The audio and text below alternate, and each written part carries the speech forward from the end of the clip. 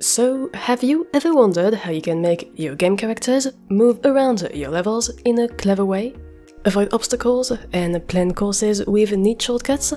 You know, the kind of intelligent autopathing that happens in Blizzard's Diablo games, for example. Well, today we're going to see that in our modern game engines, that's actually not that hard to do.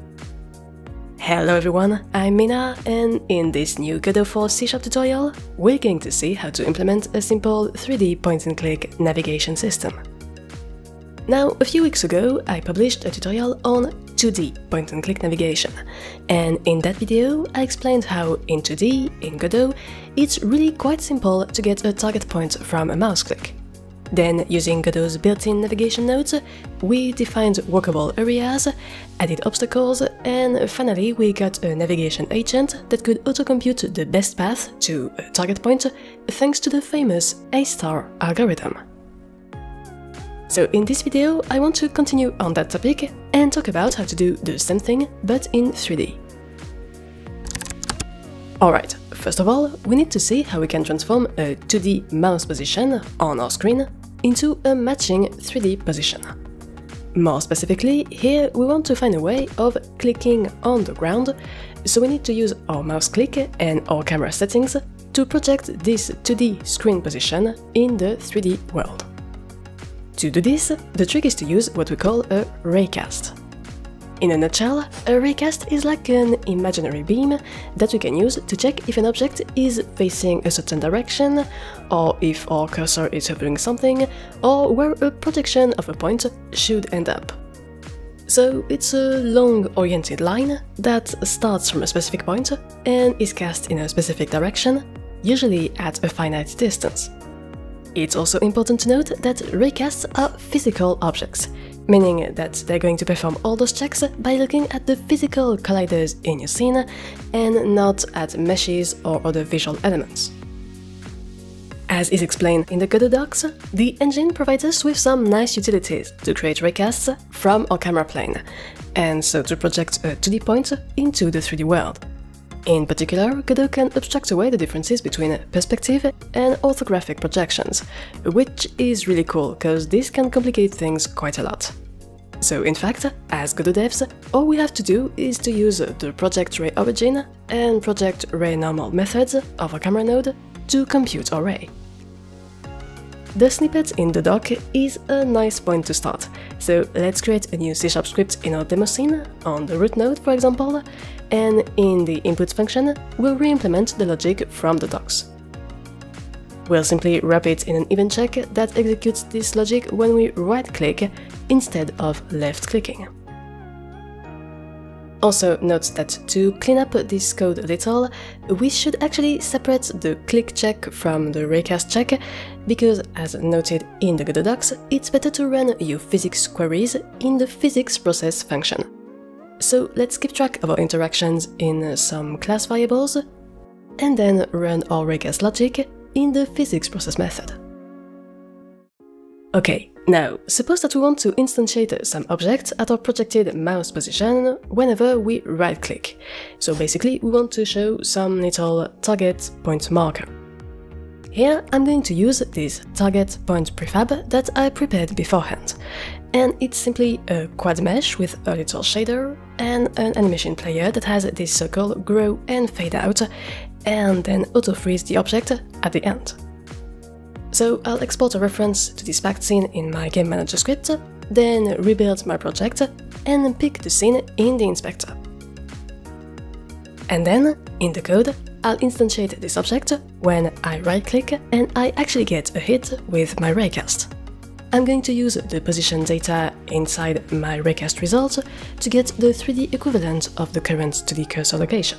So that's the 3D point where my ray hits the ground. At this point, if we run the game, you see that we indeed get raycast hits and our little target marker whenever we right-click, and it's properly placed at our mouse cursor position, but projected in the 3D world. However, you'll also notice that this happens with every object in our scene, even the ones that clearly can't serve as walkable areas, like the walls, the columns, or the trees. To restrict the raycast checks to just the ground, and thus get a simple point-and-click logic for our 3D navigation, we need to use Godot's physics layers. Indeed, because raycasts are physical objects that interact with the physical colliders in the scene, we can customize their search filter quite easily by excluding some specific physical objects or allowing only for colliders on a specific physics layer. Typically, let's say that we open up our various ground object prefabs, and in their inspectors, we add the physics layer number 2 to the collision layer property. Note that here I've got several object types for the ground, because Kenny's pack contains a variety of workable models such as floors and stairs. But okay, so now our objects are on both the layer number 1 and the layer number 2, which means that they will still collide with all the other objects on layer number 1, but we can also find them with a raycast that looks only at the layer number 2. And to actually add this filtering, we just need to go back to our code, and where we create our mouse-based raycast, update the query parameters that for now only contain the start and end point, and add an extra option to limit our search to only the layer number 2. Now, be careful, cause in scripts, layer masks are written as bit masks, so here this 2 doesn't directly refer to the index of the layer, but rather its bit mask value. So here they're the same, but typically for the layer number 3, the value would be 4. And if you're not sure what the bit mask is for your layer, you can always go back to the editor and hover the layer cell in the inspector to check it out here. But alright, so now if we run our game again, we see that we only get hits when we right-click on the ground, so the floor and the stairs, and the clicked position is properly converted to a 3D target spot in the world for soon-to-be navigation agent. So that's pretty neat, and now it's time to work on our navigation logic. Now, truth be told, the Godot team did a pretty great job at making 2D and 3D navigation implementation virtually the same. So here, just like in our previous tutorial on 2D point-and-click navigation, we need to do the following. First, we'll define a 3D navigation region for agent to walk in. So we'll create a new nav region 3D node and put our entire scene inside it, and then we'll create a new navigation mesh resource inside the inspector of this new navigation region 3D node. Don't forget that this region can pass your child elements either according to the meshes, the colliders or both, depending on how you organized your workable areas and your obstacles. Here I'm going to stick with the mesh instances default option. Okay, now if we click the Bake Navigation Mesh button at the top, which is available whenever we have this navigation region node selected, we get a first version of our nav mesh displayed as a big blue overlay on the whole 3D scene. That's cool, but you also see that, for now, this mesh is far from perfect. In particular, at the moment, the mesh is too high compared to our actual ground, so it's going to look really weird if we try to use it as is. To fix this, let's go to our node's cells section and reduce the height value to something like 0.05. After rebaking, we get a way better mesh for our navigation. Similarly, it would be nice to have a more accurate parsing of our scene, and most notably, less space around our obstacles. Now, this is mostly computed based on the agent's radius, which we can change over here. But you see that this radius also depends on the mesh's cell size property, so let's reduce both those values a bit. And now if we rebake again, we get something that is more accurate and better describes our workable areas with all the flat surfaces and the stairs in the scene. By the way, I won't go into too much details, but typically for your stairs, you need to prepare colliders that are angled diagonally like this, so that the nav mesh can actually compute the fact that there is a path along this diagonal. Okay, now the last step is to instantiate our 3D agent, which I've already started to work on, so it's a simple character body 3D, with a state machine-based animator like the one that we created in this previous tutorial of the series. And this character hierarchy also contains a navigation agent 3D child node.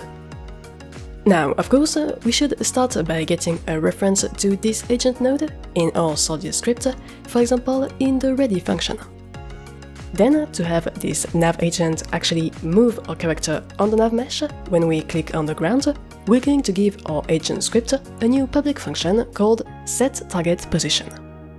Like last time when we worked on 2D navigation, we're going to take our desired target position and, if need be, stick it back on our navigation map using the mapGetClosestPoint method. Okay, now in the physics process function of our character, for now we're not doing a lot, we're basically just applying gravity. What we want to do is something similar to our previous episode, and use our agent's next position in its computed path to have it look in the right direction and to have it compute its velocity. All in all, you'll see that this is pretty much identical to what we did in the 2D tutorial, except that we need to ignore the y-axis, cause this is handled by our gravity logic. And also, we need to actually reset our horizontal velocity if our agent reaches its destination, cause we can't just escape the function early anymore. Now, all that's left to do in our main demo manager is to get a reference to our character node and call its setTargetPosition function when we get a raycast hit, in addition to showing our little circle marker. And that's it! If we retry our game, you see that as soon as we click on the ground, our character now moves in our 3D scene towards this point while avoiding all the obstacles on the way. Of course, if your agent stops too soon, don't hesitate to tweak the navigation agent 3D node's pathfinding parameters in the inspector, typically by setting some smaller distance values like this. And also, just as a quick improvement, you probably don't want the character to look up when it's climbing stairs, cause that looks a bit weird. So you might actually want to slightly modify the lookat logic. Basically, instead of using the next path position directly as the lookat target, we can extract it and then, in our lookat, compute a very similar vector but reprojected at our soldier's current height. And there we go, that's really cool. We've successfully implemented a 3D navigation system in Godot and C# that is super easy to control with the mouse, and that requires only 2 pretty small scripts and 2 nodes. Now, as a little bonus, let's wrap up this tutorial by exploring an advanced feature of Godot's navigation mechanic, the navigation links. Cause for now, you'll notice that when our soldier gets to this ledge, for example, if we ask him to come back down, it has to do this big detour to take the stairs down to the ground level. But what if it could rather simply jump down? In short, navigation links are a way of creating a link between separate, non-contiguous navigation regions that are too far away to be automatically connected by Godot. Typically, this allows the agents to jump, climb a ladder, take a shortcut, or even teleport to another point instantly. In our case, it will allow us to create a specific jump path to let our character go from this upper level to the ground floor directly. To create a nav link, it's really straightforward. We simply have to create a new navigation link 3D node in our scene and play around with its start and end positions. For example, let's bring our nav link to this specific area of our level and then place its start and end positions on each side of this vertical drop. Note that you don't need 2 precise positions, but they both need to be on the accessible navigation mesh. Other than that, we're also going to toggle off the bidirectional option, cause we want this link to only be traversable from start to end, meaning from top to bottom, and not the reverse. And that's it, basically. If we run the game again, we see that our character now still takes the stairs to get up, but then it can simply fall down to the ground in the other direction. So you see that thanks to navigation links, we can really easily create shortcuts in our level and boost the overall flow. Though just before we end this tutorial, I want to mention something really important, which is that those navigation links don't actually move the agent themselves. They just give it an alternative path when trying to reach a destination. So the only reason that our agent is going from this ledge to the ground floor is because we have all of our previous movement logic, with the gravity and the velocity. But typically suppose that we have another bit of terrain over there with a gap in the middle, and a nav link that crosses this gap. You intuitively understand that I wanted to jump, but if I run my game and try to have my character cross this gap, you see that the soldier simply falls down, cause he's not actually jumping up. So there's just the gravity that drags him straight down. To solve this issue, we'd need to add our own logic, cause once again, Godot's nav links don't handle the movement automatically. Here, for example, we could add some 3D trigger areas with simple spherical shapes at both ends of our nav link, and then add a function in our character script to make him jump if it's the body that entered the area 3D. And then finally, we'd just recompile our project and assign this method as the callback for the body entered signal of our two area 3D nodes. This way, when we ask our agent to cross, it will go for this nav link, and when it gets in the trigger areas on either side of the gap, it will get a little velocity boost and be able to actually cross the void, as expected. But in any case, there you go. You now know how to set up a basic 3D navigation system in Godot with a little bit of raycasting, and we've even seen how to add some navigation links to easily add shortcuts or jump points and boost our level design. So I really hope you enjoyed this tutorial.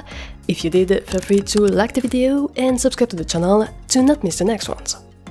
And of course, don't hesitate to check out my other Godot tutorials, my Blender series, and to drop a comment with your own ideas of Godot tricks or game dev tutorial ideas in general that you'd like me to do some videos on. As always, thanks a lot for watching, and take care.